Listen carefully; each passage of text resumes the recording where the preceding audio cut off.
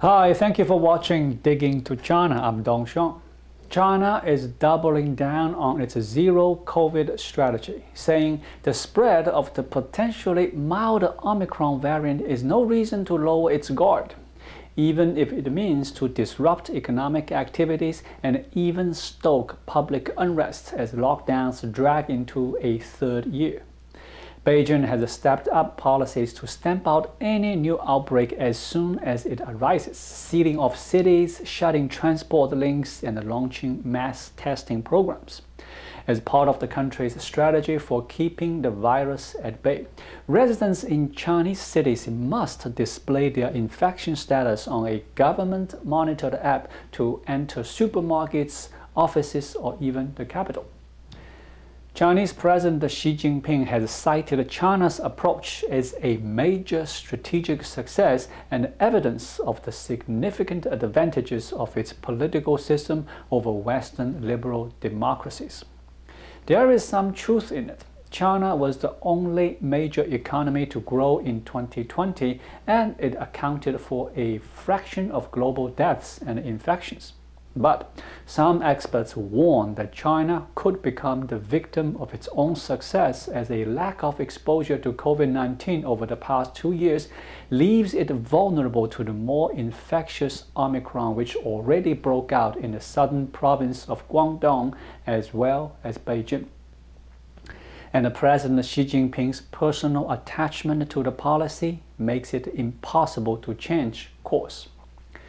In countries like Britain and the US, which have had comparatively light restrictions against Omicron wave, there is a glimmer of hope that the process might be underway.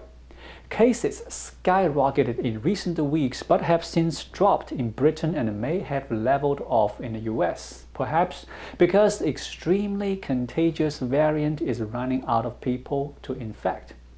Some places already are talking about easing COVID-19 precautions. China, which will be in the international spotlight when the Beijing Winter Olympics begin in February, is not seeing the same dynamic. Yang Zhonghuang is a global health specialist at the Council on Foreign Relations. He believes that China has backed itself into a corner. With a large population that does not have immunity against COVID-19, it should be easy for this new variant to quickly multiply and spread in China. China has cancelled scores of inbound international flights in recent weeks due to passenger infections. Authorities have also asked people to not visit their hometowns around the Lunar New Year at the start of February, a move that will dampen spending during China's most important family holiday. And the major city of Xi'an in the west and the parts of Ningbo, a busy port south of Shanghai, are under lockdown. In Shanghai, a major transit point that has seen a spike in imported infections in recent weeks, authorities recently sealed off office blocks, department stores, and a tea shop where 2 people who tested positive for COVID had worked. Several schools in the city have closed early for the holiday. In early January, Eurasia Group published a report which said China has become a victim of its own success and is now struggling to find a way out, and predicted greater economic disruptions and rising public dissatisfaction. It said, China's policy will fail to contain infections, leading to larger outbreaks, requiring in turn more severe lockdowns. That provoked an angry response from the official China Daily, which described it as a ridiculous conjecture full of political bias.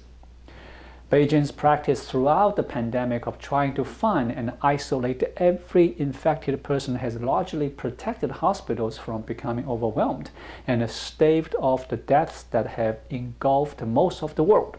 But this approach also means most people in China have never been exposed to the virus. At the same time, the effectiveness of China's most widely used vaccines has been called into question. New studies suggest that they offer significantly less protection against infection from Omicron even after 3 doses. The effect of the people get after booster shots of the leading Western vaccines is far better. Together, these factors could complicate China's effort to get past the pandemic. Experts say if China were to relax restrictions, it could face a surge similar to what Singapore or Australia experienced, despite a highly vaccinated population. It is risky for China to reopen right now because Omicron is spreading globally. Da-Li Yang is a professor who studies Chinese policies at the University of Chicago. He said, "It's a big challenge for leaders, especially their rhetoric on saving lives. How do you justify opening up and then having tens of thousands of people dying in the process?" This fall, the Communist Party will hold a major decision-making meeting, 20th Party Congress. If the COVID numbers start to skyrocket to big levels, it will reflect badly on Xi Jinping's leadership. Frustration is rising among Chinese citizens who can do little but wait. With worsening outbreaks, the consequences of exposure have grown harsher. Last week, 3 people were sentenced to 4+ years in prison for violations that led to a COVID outbreak. In Hong Kong, which is enduring its own COVID-0 restrictions, a recent case was traced to a pet store when a hamster tested positive for COVID. The government sent more than 100 shop customers into quarantine and ordered the culling of thousands of hamsters, rabbits, chinchillas, and other rodents in the city. Polling obviously isn't an issue for the Communist Party, but protests might be. Perhaps not tomorrow or even next year, but maybe sooner than we might expect. Some say it may be the greatest test CCP has faced since hundreds or maybe thousands of protesters were killed by government forces in Beijing's Tiananmen Square in 1989. Thank you for watching. Please leave a comment and subscribe to my channel. Just click the subscribe button right here. I'll see you again shortly.